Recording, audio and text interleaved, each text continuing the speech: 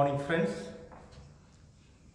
Today is the 5th Sunday in Lent, and I wish you all a meaningful time of worship together with us. Blessed be God, Father, Son, and Holy Spirit.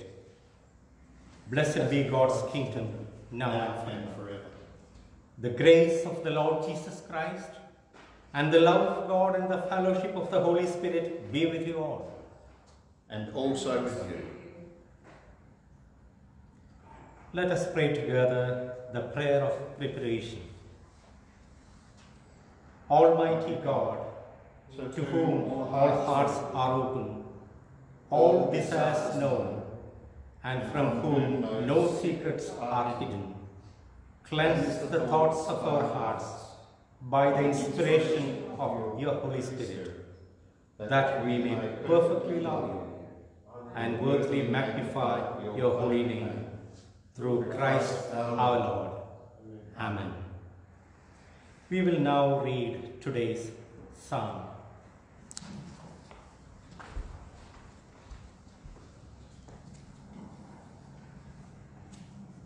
Today's Psalms reading, Psalms 130. Psalms 130. Out of the depths have I called to you, O Lord. Lord, hear my voice. O let your ears consider well. The voice of my supplication. If you, Lord, should note what we do wrong. Who then, O Lord, could stand? But there is forgiveness with you, so that you shall be feared. I wait for the Lord, my soul waits for him. And in his word is my hope. My soul looks for the Lord. More than watchmen for the morning. More, I say, than watchmen for the morning. O Israel, trust in the Lord, for with the Lord there is mercy. And with him is ample redemption. He will redeem Israel for the multitude of their sins. Glory to the Father, and to the Son, and to the Holy Spirit.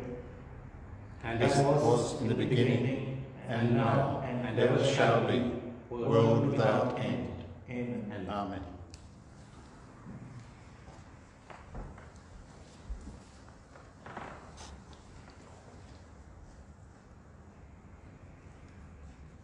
Today's first reading is from the book of Ezekiel, chapter 37, verses 1 to 6. The hand of the Lord came upon me, and he brought me out by the Spirit of the Lord, and set me down in the middle of a valley. It was full of bones.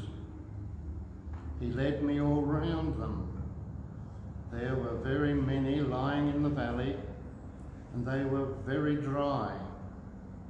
He said to me, Mortal, can these bones live? I answered, O Lord God, you know. Then he said to me, Prophesy to these bones and say to them, O dry bones, hear the word of the Lord. Thus says the Lord God to these bones, I will cause breath to enter you, and you shall live. I will lay sinews on you, and will cause flesh to come upon you, and cover you with skin, and put breath in you, and you shall live, and you shall know that I am the Lord. Hear the word of the Lord. Thanks be to God. The second reading is from the letter of Paul to the Romans, chapter 8, verses 6 to 11.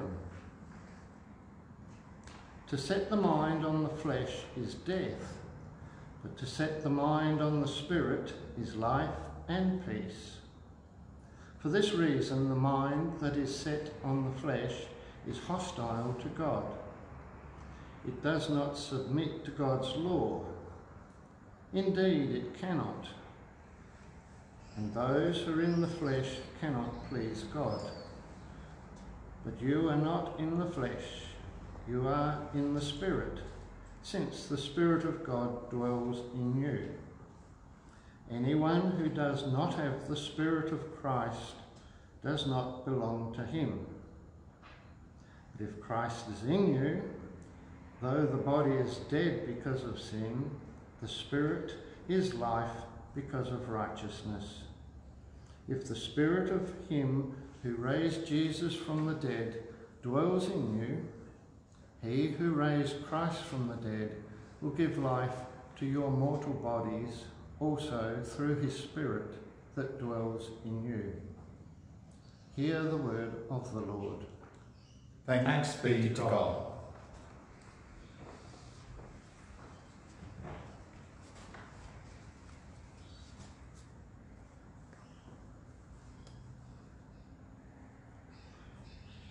Today's Gospel reading is quite familiar to us. Jesus raising Lazarus from the dead. I am reading select verses from that long passage,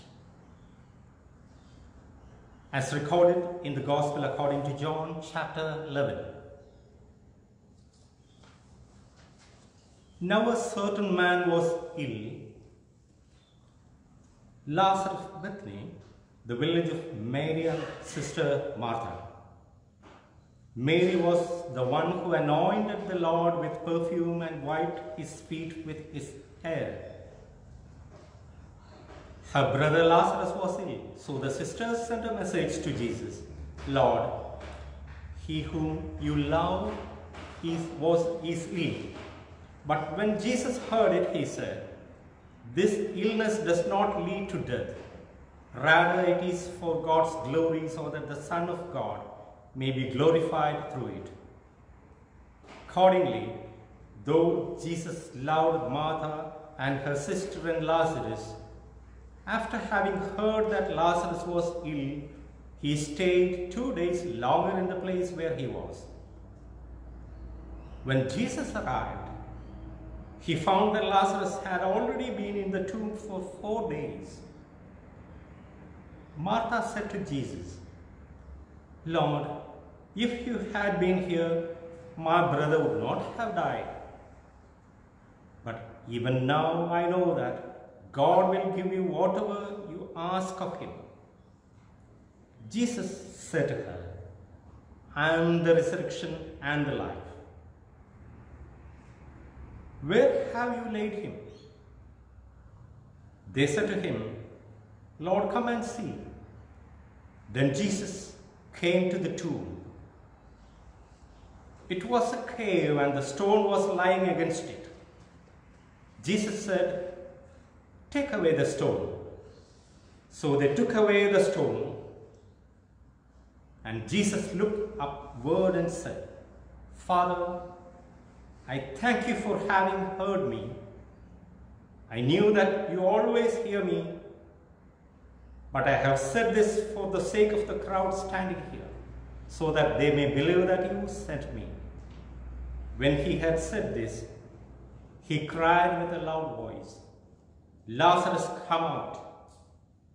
The dead man came out, his hands and feet bound with strips of cloth, and his face wrapped in a cloth. Jesus said to them, unbind him and let him go. For the gospel of the Lord. Praise to you, Lord Jesus Christ.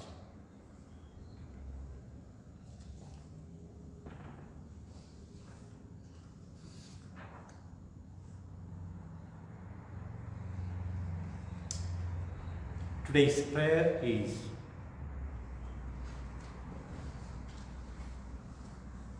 life-giving God, your Son came into the world to free us from sin and death. Breathe upon us with the power of your Spirit, that we may be raised to new life in Christ and serve you in holiness and righteousness in all our days. Through the same Jesus Christ our Lord, who lives and reigns with you and the Holy Spirit, one God, now and forever. Amen.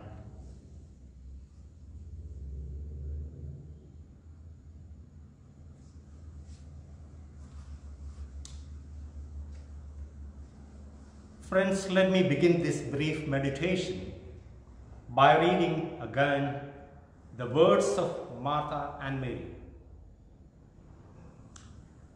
Lord, if you had been here, my brother would not have died.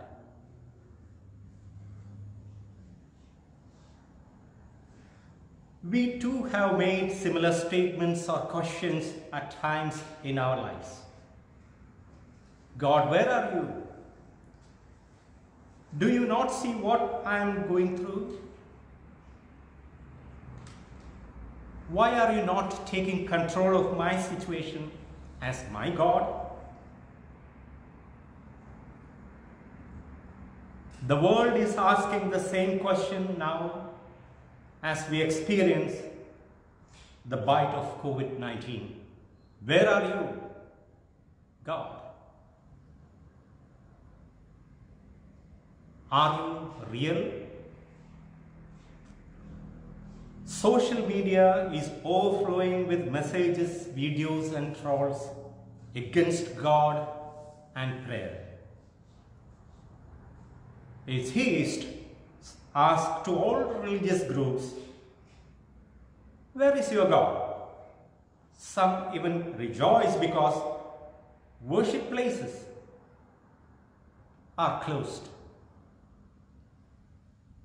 There is joy even within different religious groups, hidden joy. Some are pleased that the Eucharist is paused. Some cheer up because mosques are closed. Some celebrate because Hindu temples are closed.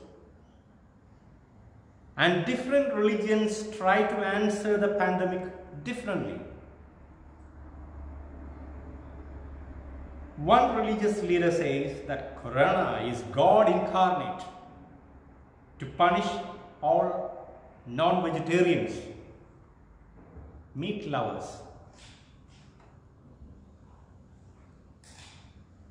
Some environmentalists, conservationists view that it's a penalty for killing and eating several wild and endangered species because it all started in Wuhan market, where such live animals are brought and killed each day. And Christian responses are also diverse. Some say that COVID does not indicate God's absence, but it validates God's presence because it partly fulfills some Old Testament prophecies about plagues. Even quarantine is not an expression of unbelief. The book of Leviticus provides very strict quarantine regulations for those who suffer in infectious diseases. Chapter 13. So it does not indicate God's powerlessness to protect us or heal us. But it's a demand of wisdom and especially an expression of our neighborly love.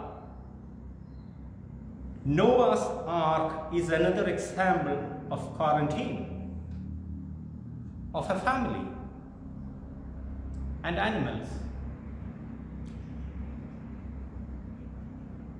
Jesus' parents quarantined him as commanded by an angel when they took the child and escaped to Egypt to protect him from being killed. So quarantine is not alien to Christian faith. Some Christians view the pandemic as a wages of sin and therefore a call to people to repent and turn away from sin.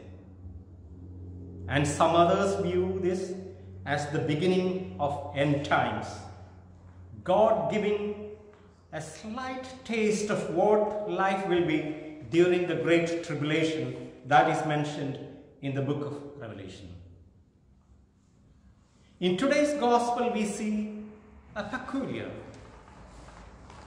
an interesting thing. Listen to this verse again.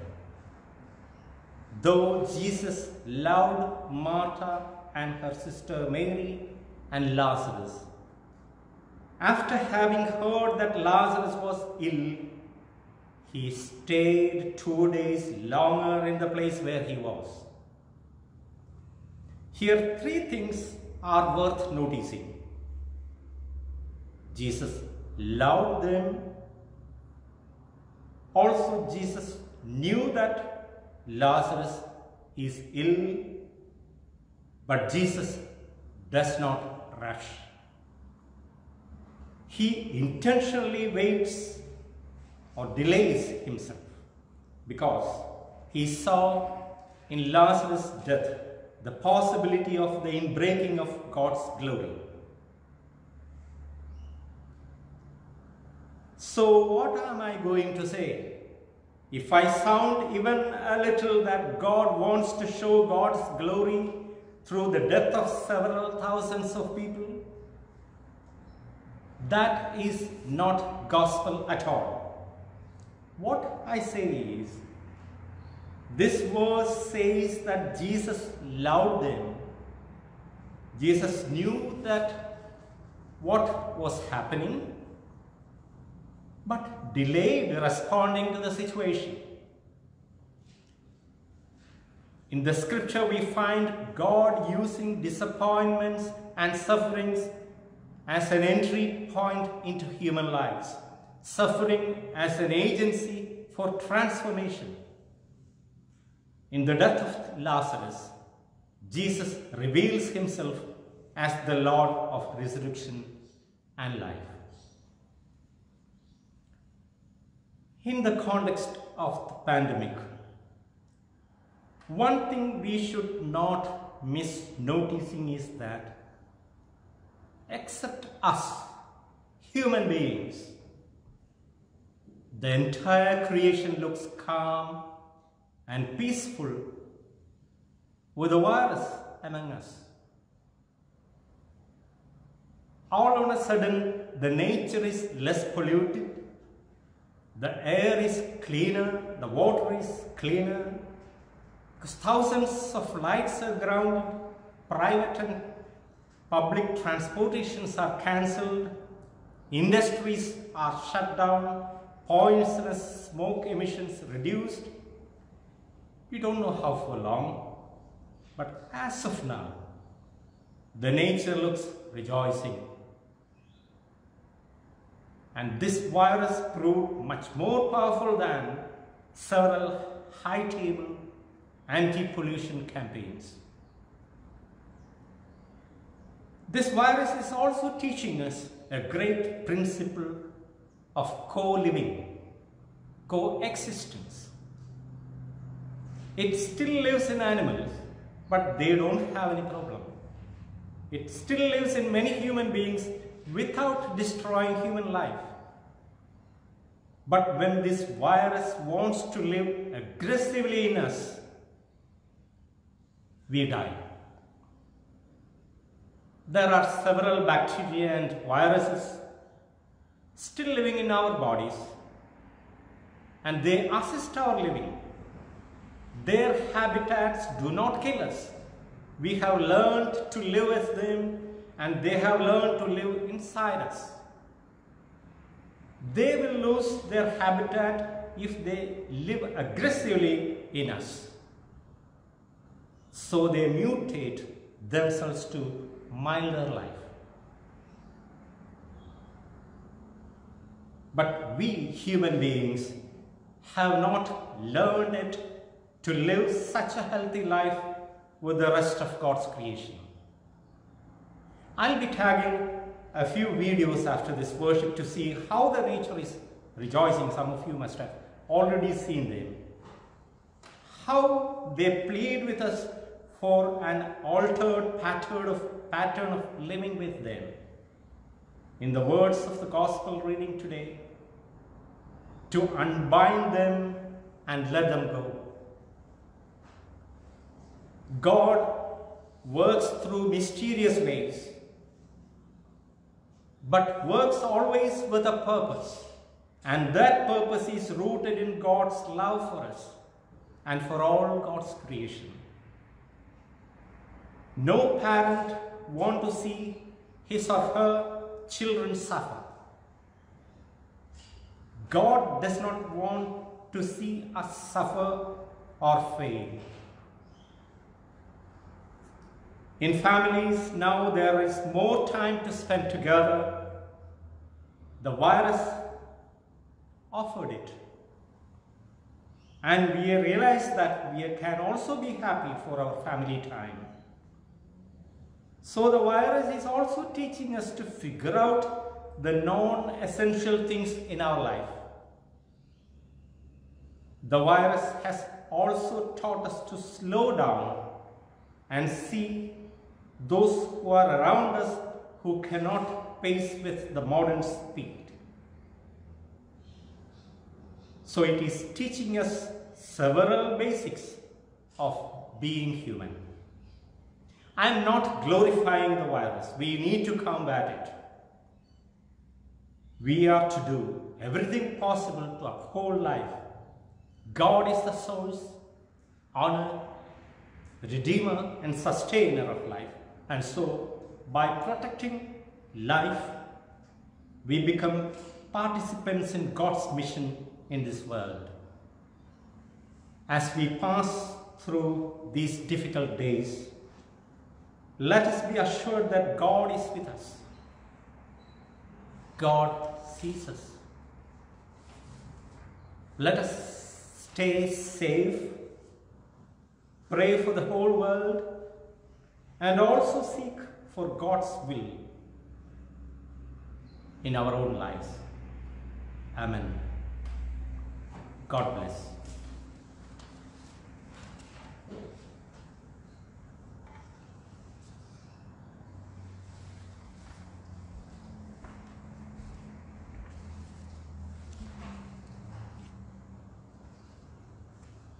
God, our Creator, at the beginning of time, you breathed life into your creatures.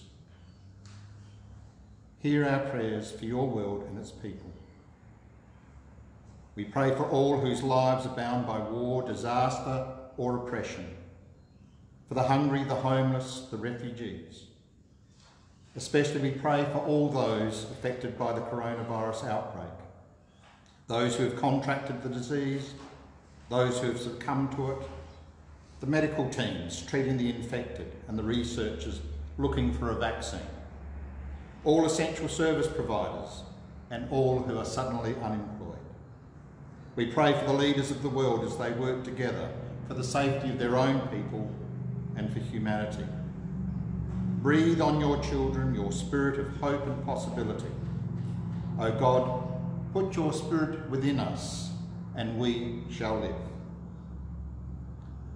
God, our Redeemer, you hold before us the choice of life or death. Hear our prayers for your worldwide church. We pray that your word may continue to be heard while your churches are closed. We pray for the leaders of churches and for all who minister in your name. We pray for Santosh and his family. Breathe on your church your spirit of passion and power. O God, put your spirit within us and we shall live. O God, our companion, you have shown to your people the way of true love. Hear our prayers for the communities in which we live. We pray for all those who are now bound by social and self-isolation, for our places of work as they face uncertainty, for our neighbours, our families and our friends. Breathe on your children your spirit of reconciliation and love.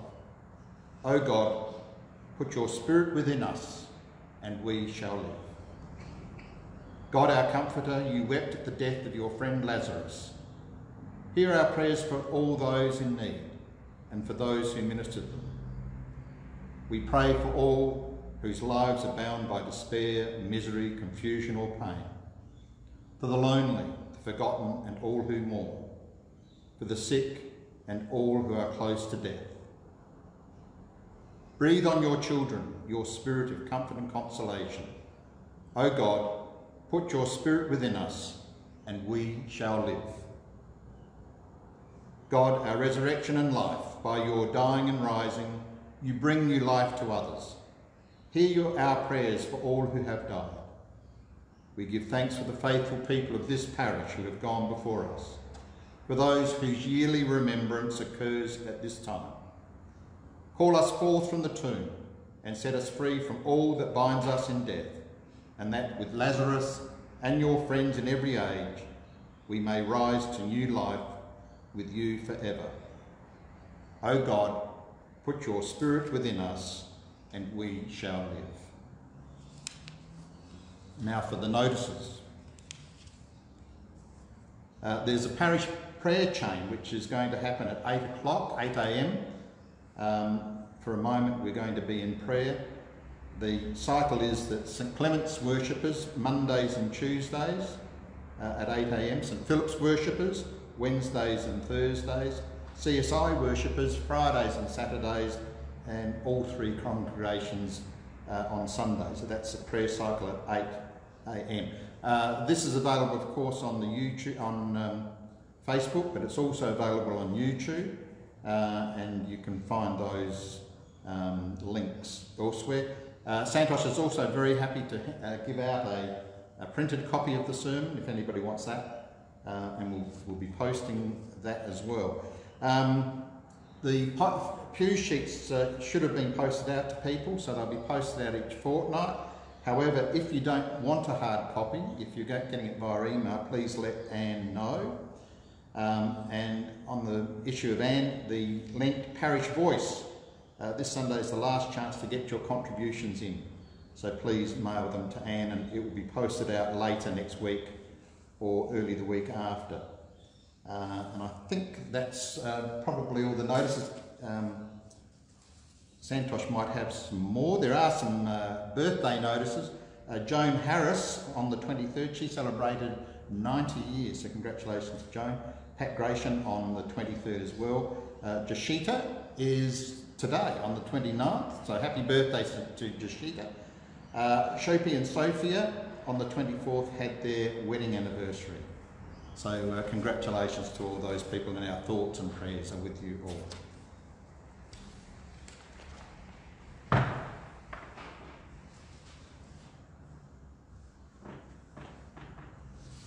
Let us bow our heads for closing prayer and blessings.